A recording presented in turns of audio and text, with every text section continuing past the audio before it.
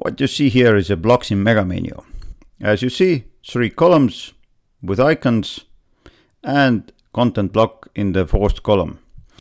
If you are curious how did I do that, and if you want to learn how to do it by yourself, then jump in, because in this tutorial I'm going to show you how to do that.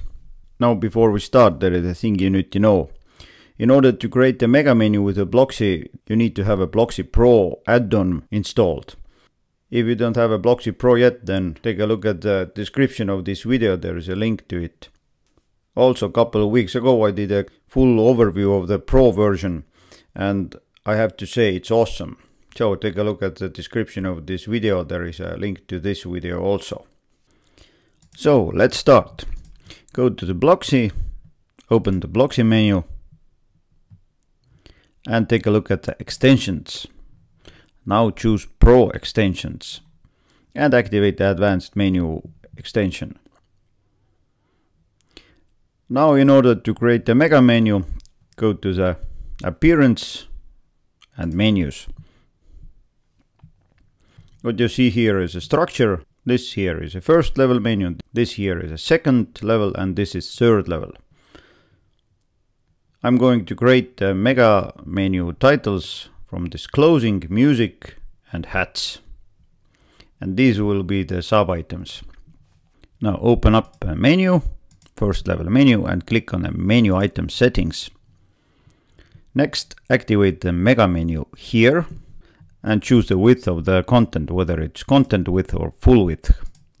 Next, choose how many columns would you like to see in the menu and choose the layout here.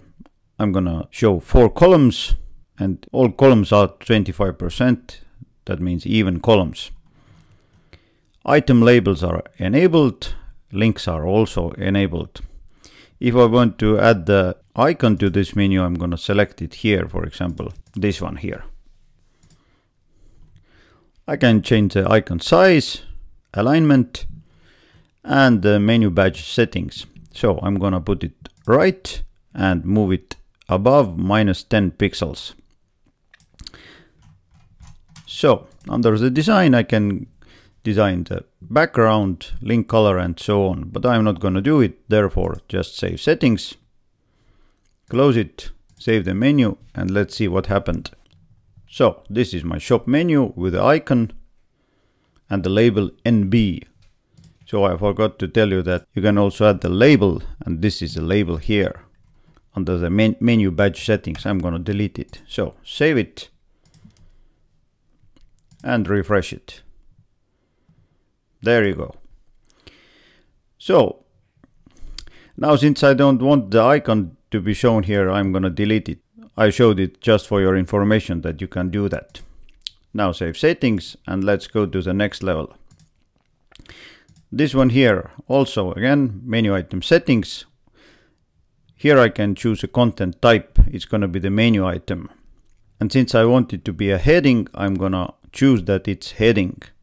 And if I want to disable the link, I can deactivate it, but I'm gonna leave it as activated. And once again, I can add the icon here, for example, home. Save settings, close it. I'm gonna leave those 3 as they are, but also you can change the menu item settings here. Next one, once more, it's gonna be a heading, and it's gonna have an icon, for example, dashboard, and save. 3rd one, category, once again, it's gonna be a heading, and I'm gonna add the icon, for example, this one here. It does not have any sub items, I'm gonna just add something here.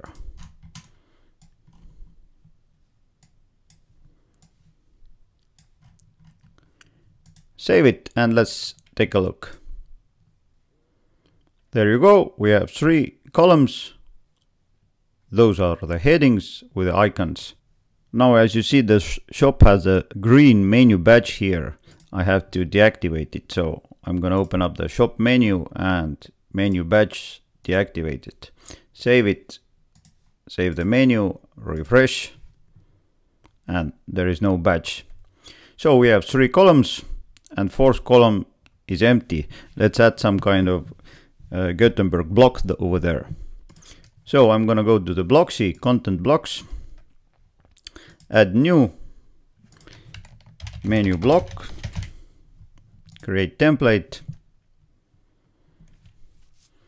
and in order to keep the tutorial short, I'm gonna just add some random block here. For example, info box. I'm using the Kadence plugin, but you can use whatever Gutenberg or Elementor page builder widget you would like to use. So we are open Monday to Friday, 9 AM to 5 PM, Saturday 9 AM to 3 PM, for example. I can customize it as I like. For example, the title here, it's too big at the moment, and font weight, I'm gonna change it. Okay, update.